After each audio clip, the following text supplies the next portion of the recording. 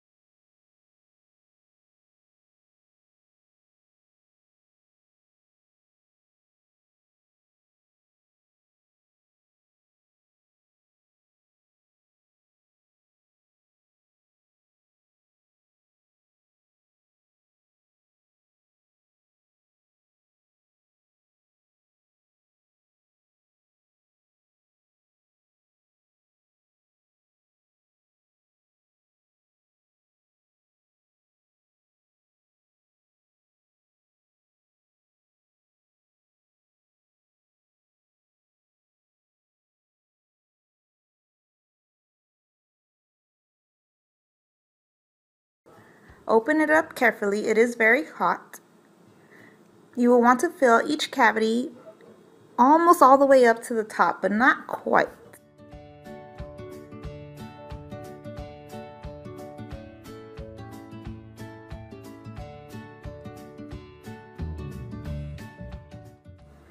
Now, the instructions say to let them cook for 4 to 6 minutes. I prefer to leave them in for 4 minutes.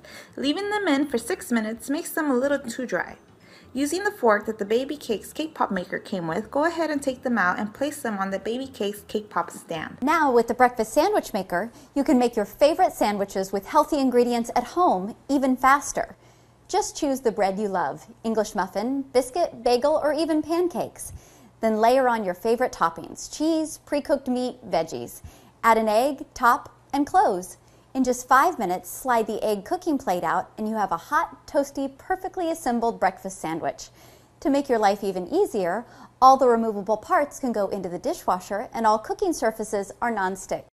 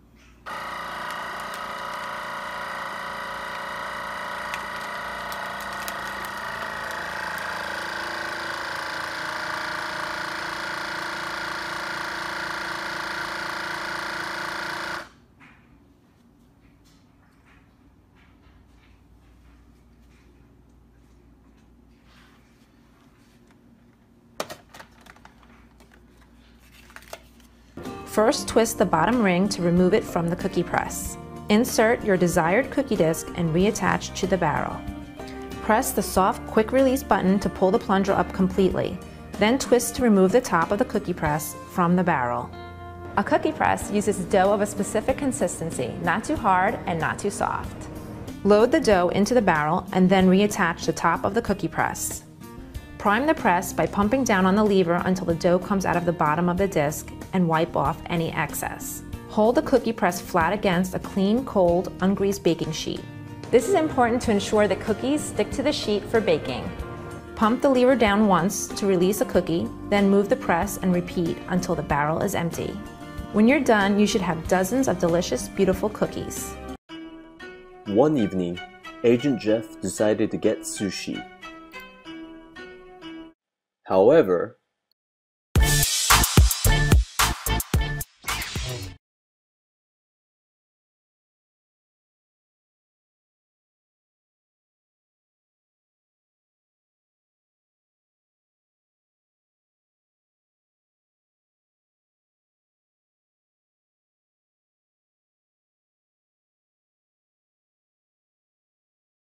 starting with fresh produce, remove stems, then cut the ends squarely, removing any eyes if applicable. Food should be 1.5 to 3 3/4 inches in diameter and less than 5.5 inches in length. Insert the attachment into the hub of your KitchenAid stand mixer. Secure and place the fruit and vegetable skewer onto the mount. Turn it counterclockwise and click into place. Place a bowl or plate under the spiralizer attachment and secure the food to the fruit and vegetable skewer, pressing firmly into the skewer. Next, if you're using the peeler, be sure to install it onto the attachment first by sliding it into the bottom of the blade carrier until it clicks into place. Insert your desired blade into the holder at the top. Pull the release lever, then push the blade carrier towards the stand mixer and align the blade core with the center of your food. Press the blade core into the fruit or vegetable for added stability, and you're ready. Begin with the stir speed and then move to the desired speed that works with your fruit or vegetable. Speeds 4 and 6 usually work best. Important: when finished, remove the blades before removing your food item.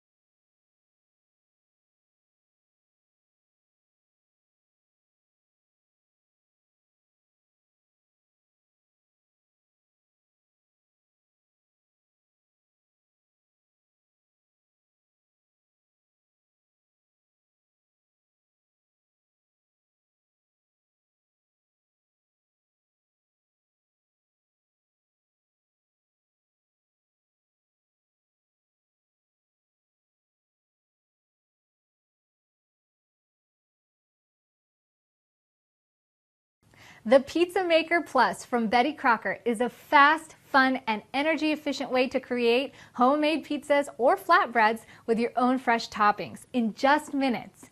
You'll get 12-inch pizzas with a delicious and crispy crust every time. This is the Cuisinart Griddler Deluxe, and it has lots of added new features, and I'm going to show them to you now. First and foremost, it's a more generous size. It has, like our other Griddler, removable dishwasher and reversible plates. So you can actually grill, you can griddle, you can also use it as a panini press. I'm going to show you the other thing that you can do with this is you open it all the way and it can become an open wide grill, and then if you use the flat plates, an open wide griddle. The other great thing about it now is it has a sear blast feature. And the sear blast actually is in the front here, and you use it by pressing these buttons. You can actually do an upper plate, you can do a lower plate, or you can use both plates.